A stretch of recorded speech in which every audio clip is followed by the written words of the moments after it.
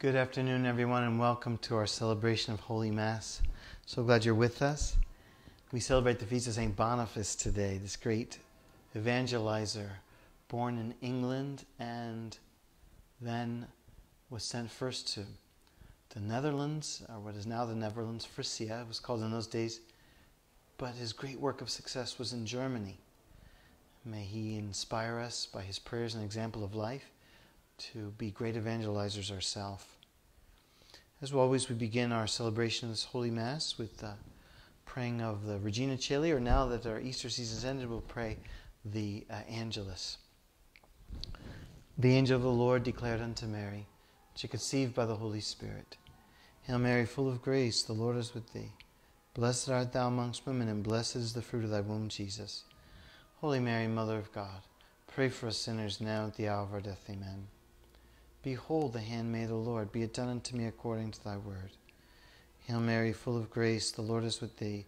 Blessed art thou amongst women, and blessed is the fruit of thy womb, Jesus. Holy Mary, Mother of God, pray for us sinners now at the hour of our death. Amen. And the Word was made flesh, and dwelt among us. Hail Mary, full of grace, the Lord is with thee. Blessed art thou amongst women, and blessed is the fruit of thy womb, Jesus.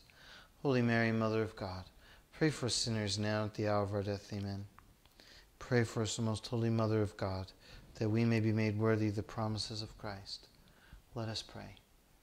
Pour forth, we beseech thee, O Lord, thy grace into our hearts, that we, to whom the incarnation of Christ thy Son was made known by the message of an angel, may by his passion and cross be brought to the glory of his resurrection, through the same Christ our Lord. Amen. Let us offer up this Holy Mass with purity of heart and for the intentions which we now bring to mind.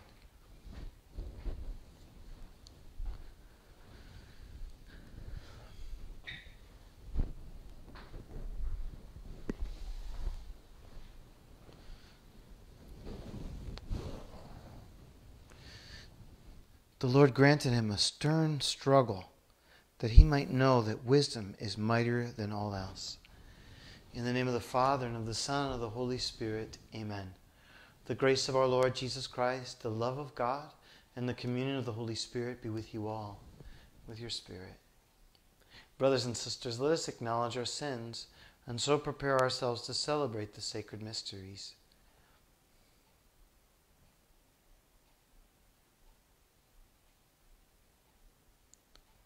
You raise the dead to life in the Spirit. Lord, have mercy. Lord, have mercy. You bring pardon and peace to the sinner. Christ, have mercy. Christ, have mercy. You bring light to those in darkness. Lord, have mercy. Lord, have mercy. May Almighty God have mercy on us, forgive us our sins, and bring us to everlasting life. Amen. Let us pray.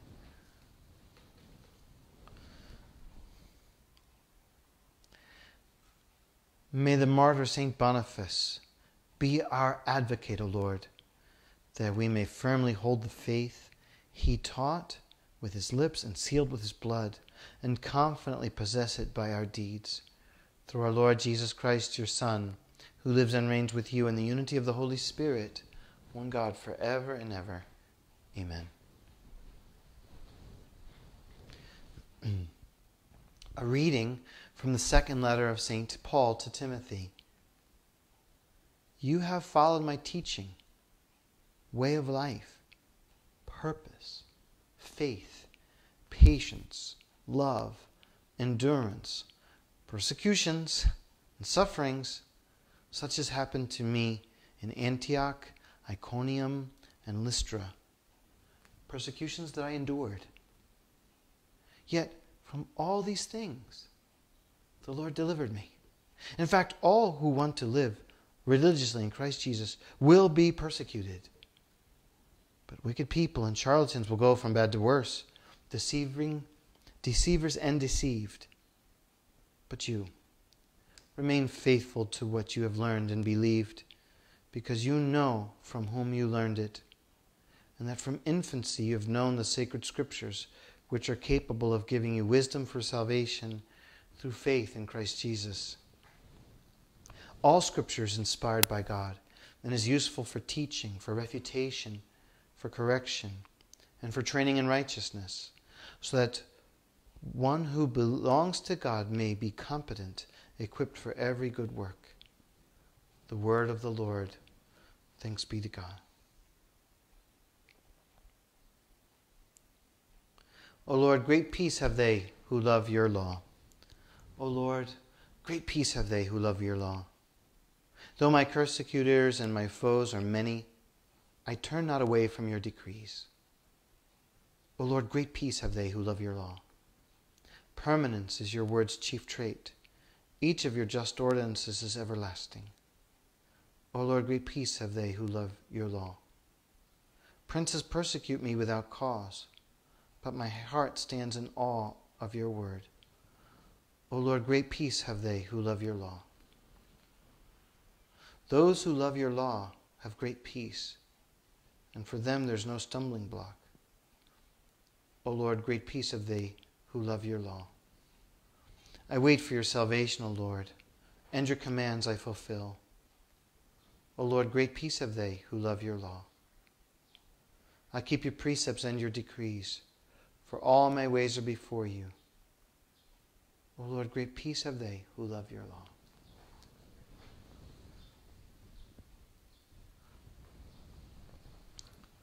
Alleluia, alleluia,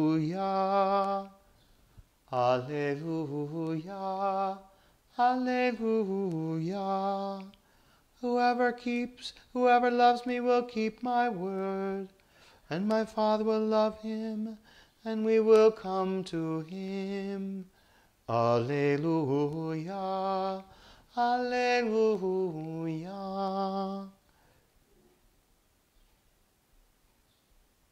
The Lord be with you, and with your spirit. A reading from the Holy Gospel according to Mark. Glory to you, O Lord. As Jesus was teaching in the temple area, he said, "How do the scribes claim that Christ is the son of David? David himself, inspired by the Holy Spirit, said, 'The Lord said to my Lord, sit at my right hand until I place your enemies under your feet.' David himself calls him Lord. So how is he his son?" The great crowd heard this with delight. The Gospel of the Lord. Praise to you, Lord Jesus Christ.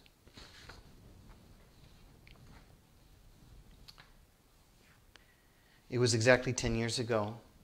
It was May 31st of the year 2010, everybody, that a man who lived here in New York City was going upstate. He was going to see some friends and then head up to Albany to see his mom. It's the story of Thomas Wopat Moreau. It was dark out when he left his friends in Putnam County, and he continued north on the Taconic State Parkway. You know, it was about 90 miles north of here, real close to where I grew up. But his car skidded off the road, right off the Taconic Parkway, and through a group of trees, over an embankment, and flipped over 3 times, landed upside down in a swamp area, far below the area of the road. He was saved by both his seatbelt and his airbag, but he was severely injured. He couldn't move his legs, he couldn't even feel them, and his cell phone was lost in the crash. And now it's almost morning. When the light came out, when the sun through the thick woods that he was in came out, he was able to drag his body out of the car with the strength of his arms. He was attacked by mosquitoes, flies, and insects, spiders. He drank a little bit of the swamp water, but it actually made him sick. So he realized he couldn't drink any more of that.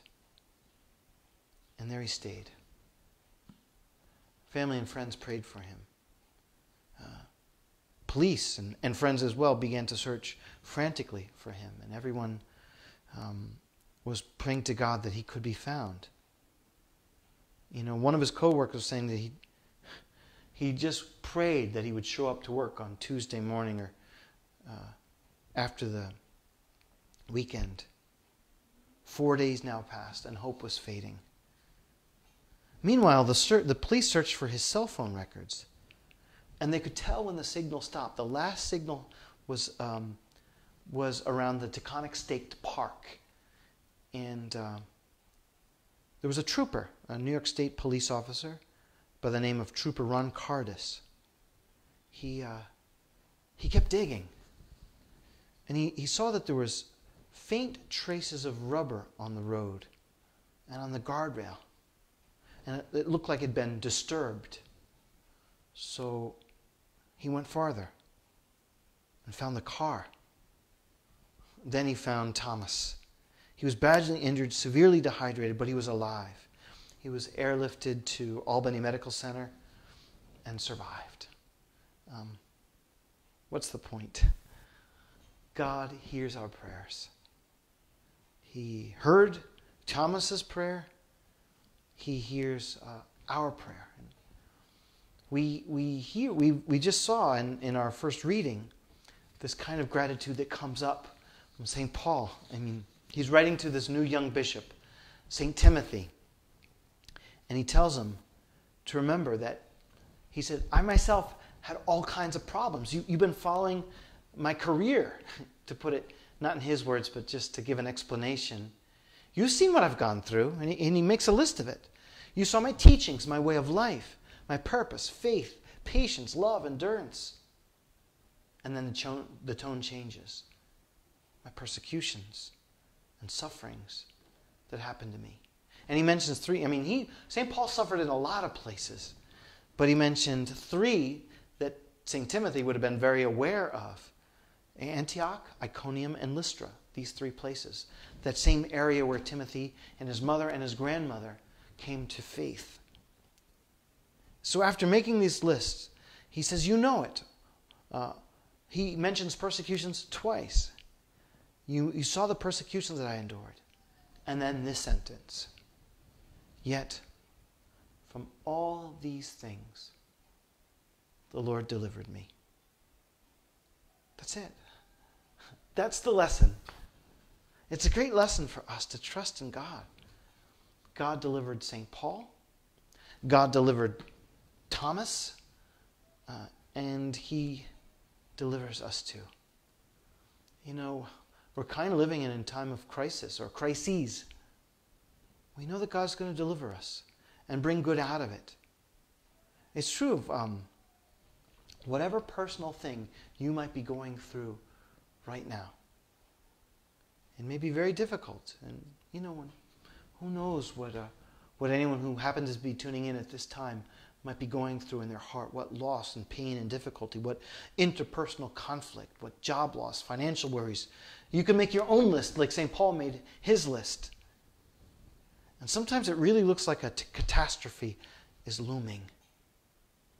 Sometimes I think the Lord loves to bring us to the brink. He even allows us to look over the edge into the abyss before he pulls us back to safety. St. Paul experienced that many times.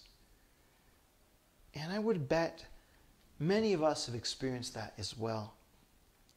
St. Paul's list of what he's gone through and his affirmation, the Lord delivered me from all these things, is a chance for us to refresh our own memory, to make perhaps our own list of the many times that God saved us, delivered us from the near brink experience, and brought us back.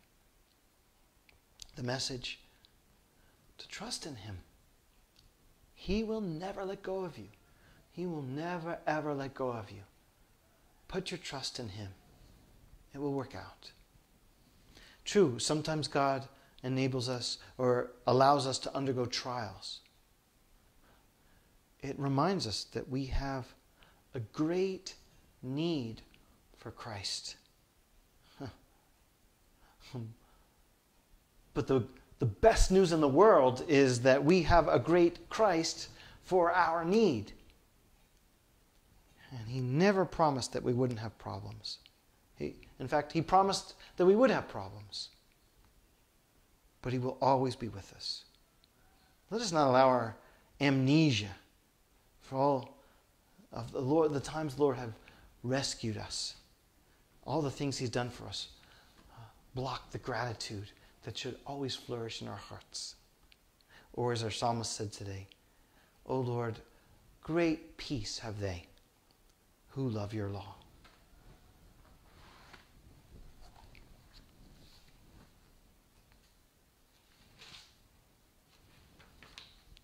Let us turn to the Father with confidence as we present our needs and petitions. We pray that the church may be filled with the knowledge of God's will and all spiritual wisdom and understanding. Let us pray to the Lord. Lord, hear our prayer. That the Lord may grant all nations prudent and compassionate leaders who strive to work together for the good of all. Let us pray to the Lord. Lord, hear our prayer. For those who suffer for the sake of the gospel may find consolation in God's promises. Let us pray to the Lord. Lord, hear our prayer. That we who gather around the Lord's table today, this Holy Mass, may receive the grace of God's call to a deeper sense of holiness. Let us pray to the Lord. Lord, hear our prayer. And on this first Friday, we pray for Miguel Aracena, for whom this Mass is offered, that he and all the dead may experience God's closeness and the eternal glory of heaven. Remember especially those who have been killed by uprisings and violence, including George Floyd, and all those who have died from the COVID-19 illness. May they be in glory in the presence of the Sacred Heart of Jesus. Let us pray to the Lord. Lord, hear our prayer. Lord God, you sent your Son to bring us life. Hear the prayers we place before you today. We make this prayer through Christ our Lord. Amen.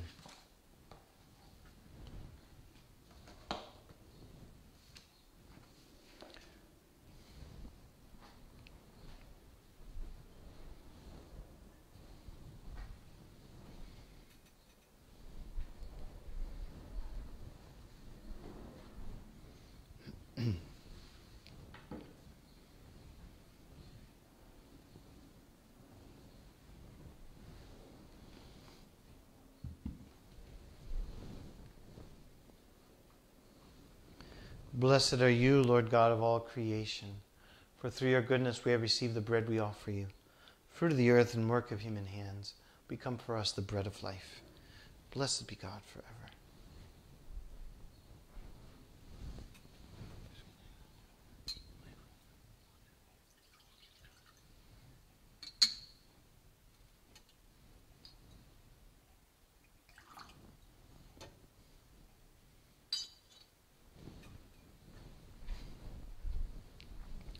Blessed are you, Lord God of all creation, for through your goodness we have received the wine we offer you.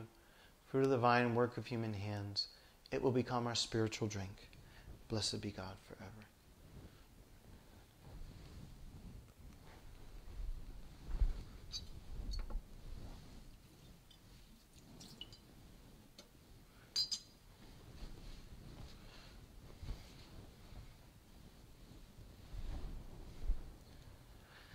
Pray, brothers and sisters, that my sacrifice and yours may be acceptable to God, the Almighty Father. May the Lord accept the sacrifice at your hands for the praise and glory of his name, for our good and the good of all his holy church.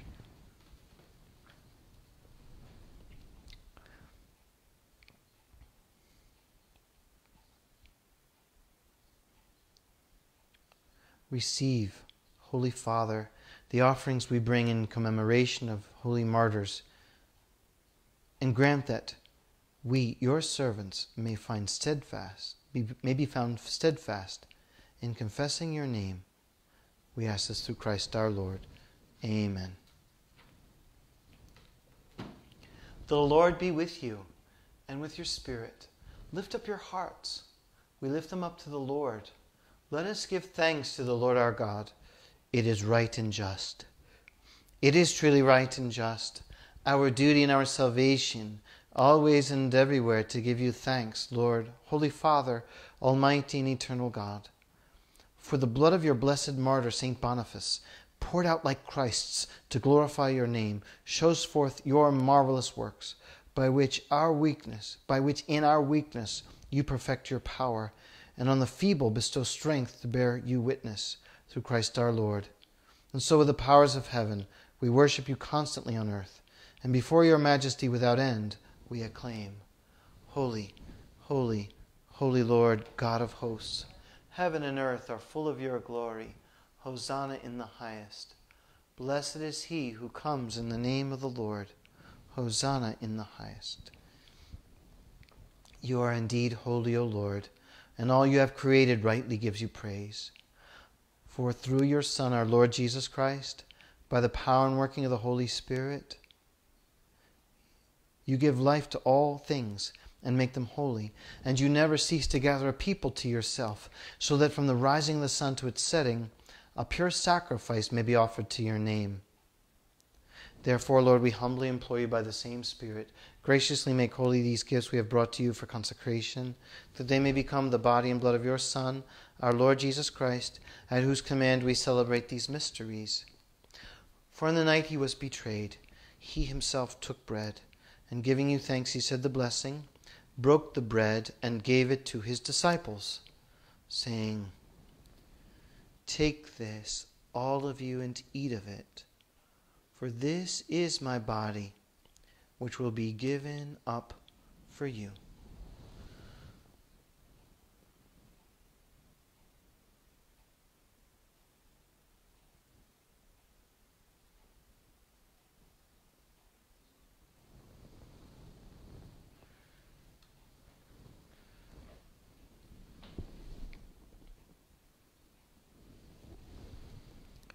In a similar way, when supper was ended, he took the chalice, and giving you thanks, he said the blessing, and gave the chalice to his disciples, saying, Take this, all of you, and drink from it, for this is the chalice of my blood, the blood of the new and eternal covenant, which will be poured out for you and for many for the forgiveness of sins. Do this in memory of me.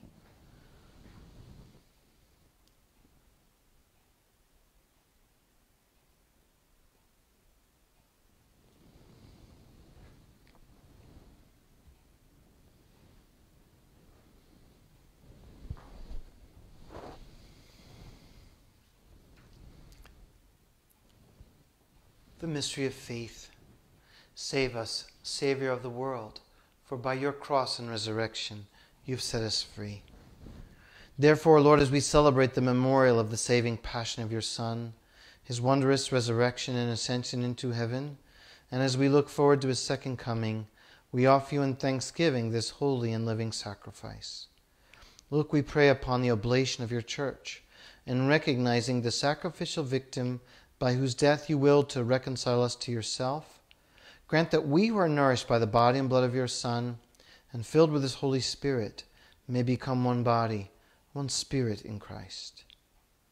May he make of us an eternal offering to you, so that we may obtain an inheritance with your elect, especially with the most blessed Virgin Mary, Mother of God, with blessed Joseph, her spouse, with your blessed apostles and glorious martyrs, with Saint Boniface, and with all the saints in whose constant intercession in your presence we rely for unfailing help. May this sacrifice of our reconciliation, we pray, O Lord, advance the peace and salvation of all the world. Be pleased to confirm in faith and charity your pilgrim church on earth, with your servant Francis our Pope and Timothy our Bishop, the order of bishops, all the clergy, and the entire people you've gained for your own. Listen graciously to the prayers of this family whom you have summoned before you. In your compassion, O merciful Father, gather to yourself all your children scattered throughout the world. To our departed brothers and sisters, and to all who are pleasing to you at their passing from this life, remembering especially Miguel Aracena, give kind admittance to your kingdom. There we hope to enjoy forever the fullness of your glory, through Christ our Lord, through whom you bestow on the world all that is good.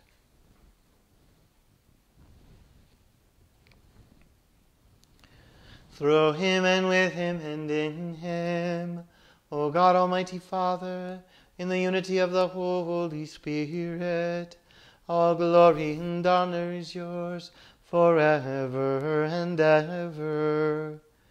Amen.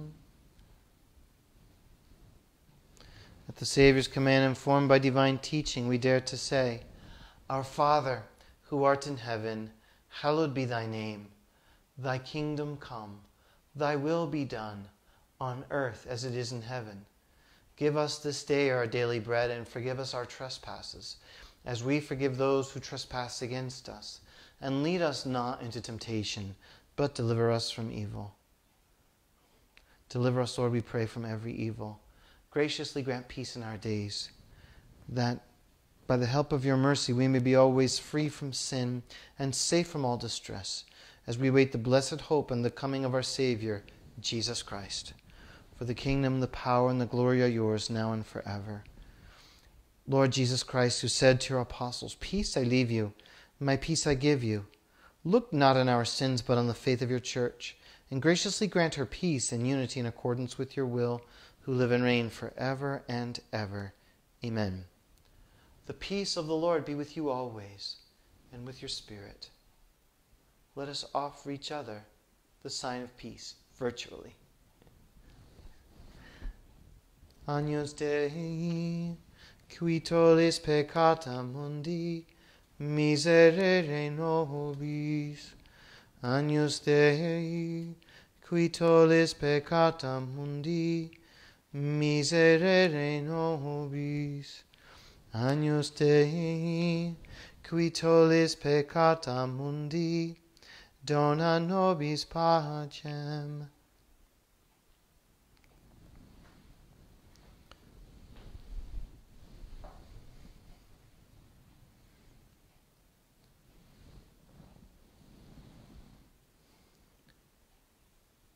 Behold the Lamb of God. Behold him who takes away the sins of the world.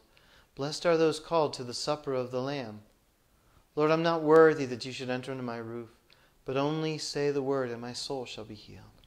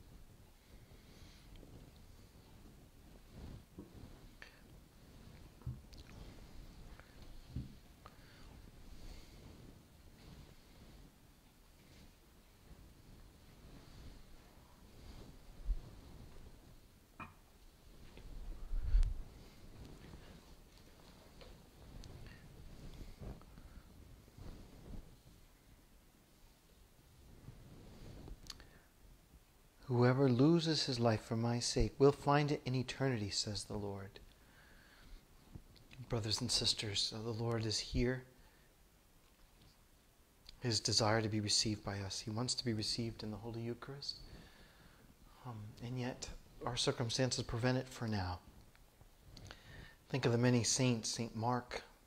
We think of St. Isaac Jogues, St. Teresa of the Child Jesus, who, all of whom had periods of their life where they, sometimes extended periods when they could not receive Holy Communion. We unite ourselves with them and know that they were sanctified even in that famine that they experienced. Let us make this spiritual communion with great unction and devotion and dedication, asking the Lord to receive us and be received by him.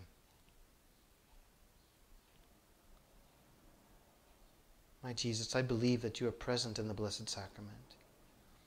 I love you above all things, and I desire you in my soul. Since I cannot now receive you sacramentally, come at least spiritually into my heart, as though you were already there.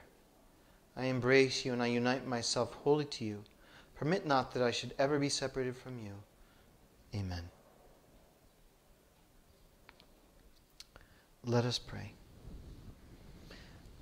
May the sacred mysteries of which we have partaken, O Lord, we pray, give us that determination which made your blessed martyrs, your blessed martyr Saint Boniface, faithful in your service and victorious in suffering, through Christ our Lord.